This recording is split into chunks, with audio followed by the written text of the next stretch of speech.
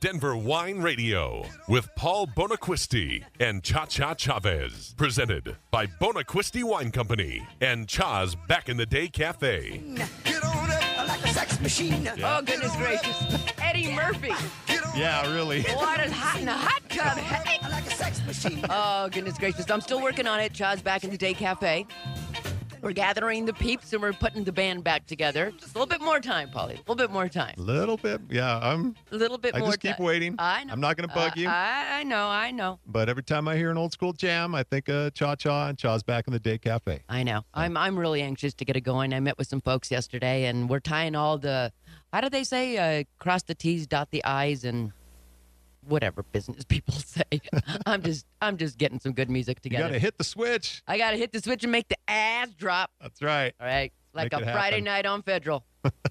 Hey, you're listening to Denver Wine Radio. Special guest in studio, Kyle Schlachter from the Colorado Wine Industry Development Board and super wine guy. He was featured in Wine Enthusiast Magazine, 40 Under 40. And our Vinny Nonek hotline is open at 303-831-1340. Love to hear from you. Give us a call, 303-831-1340. Fire us a question. And we're tasting Chardonnay today.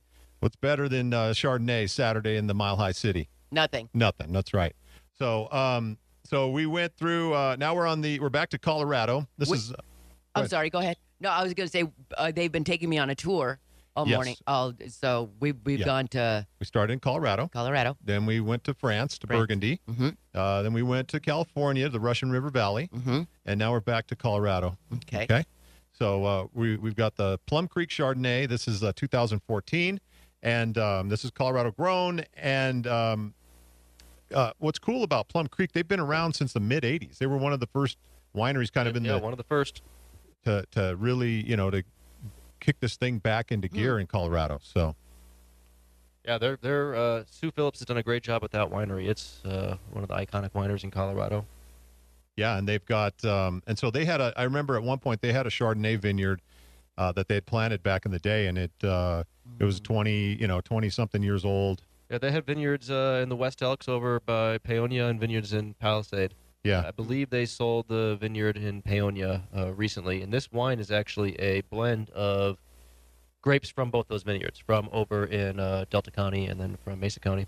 It's Nice. very, very pungent. This one is kind of strong in the sense of it real fruit. I can Yeah. really So taste this the one, fruit. yeah, this one punches me right away. More, but a Exactly. lot of tropical fruit. A lot. So Yeah. in a good way. Mhm. So a lot of pineapple. Mm-hmm. Oh, lots of pineapple. Oh, yeah. That tastes really good.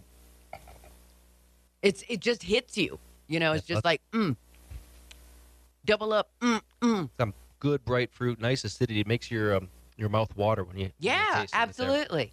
Absolutely. Maybe some, I don't know, I was going to say watermelon, but I don't think it's watermelon. Some kind of like, it's Kind of cantaloupe, maybe. Yeah. Yeah. Yeah. Very fruity. What's cool about it is that big smell I got up front and that you got. But then when it hit my palate, still nice, light, fruity. Exactly. And like you said, Kyle, a lot of, real good bright acidity and, man, real nice clean finish. Mm-hmm. No, you can tell it's got some good little notes from the oak there, but it's not overly oaky. It's really well balanced. This is a nice wine. Yeah, very nice. Very nice one. Yeah, in 2014. So, Very nice. here we are in 2018.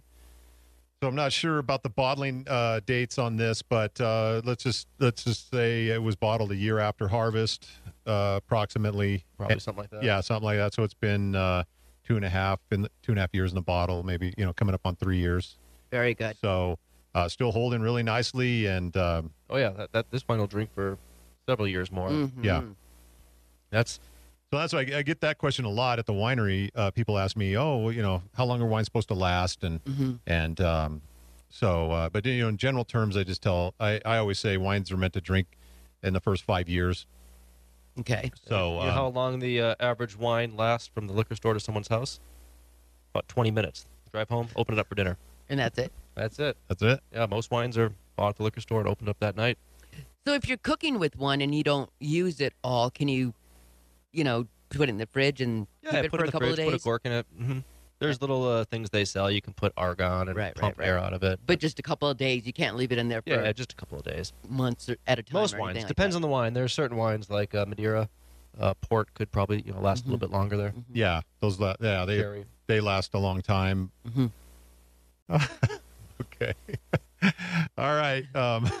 Yeah. So wines. 2 to 3 days is general. I always say throw it in the fridge. You can probably stretch it out a week. Okay. Okay. But why do you want to wait? Why do you want to let wine stay? What is this leftover wine you speak of? Hey, so we're gonna go to the Vinny Nonek hotline and talk to Ray Ray. What's up? What's up, Paul? And you guys, how's it going? Cha-cha. Going really good, Ray Ray. How you doing today? Great. In Chicago, doing a show tonight, wrestling show. Match going on tonight, big one in Chicago. We'll have to hook it up sometime with you guys. If you guys get a winery thing going in Denver, I'll show up over there for you guys and check out you guys and enjoy the crowd and the people, man. Heck yeah. We got to do, and then bring the wine and bring the people, and everywhere. And Mexico's listening to you live right now, and the people in my California are listening to you guys live. Right on. Well, we appreciate that. Hey, what's your wrestling name? Is it Ray Ray? Ray Ray Mysterio, 619, San Diego. Right on, dude.